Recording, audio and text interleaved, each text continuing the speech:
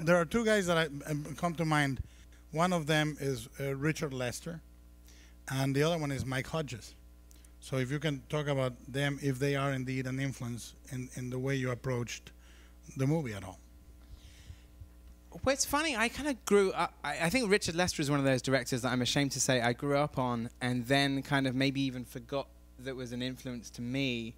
But then when a number of people mentioned it to me about Richard Lester, and I kind of realized that I'd grown up on his stuff. Whether it was like, I don't know if you know you know the running, jumping, standing still film. Yes. I think that's one of the first things I ever saw on TV.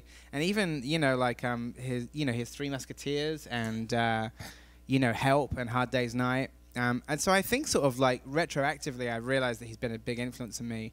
The one that I hadn't seen until, I think I saw it just before I shot the film. I'd never seen The Knack until just before shooting Scott Pilgrim. And then it occurred to me kind of what a big influence Richard Lester must have been on like Jean-Pierre Junot and like sort of like Amélie, which is a film that I love, kind of owes a lot to The Knack. So he was definitely like an influence, and I think sort of like some of his stuff is films that I watched so young, like the Beatles films and Running, Jumping, Standing Still film, and Superman 2, and 3 and 4 Musketeers.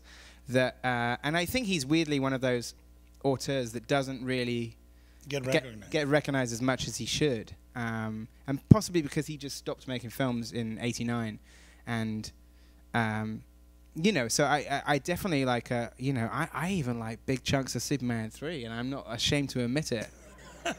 Don't jeer. Bad Superman is awesome.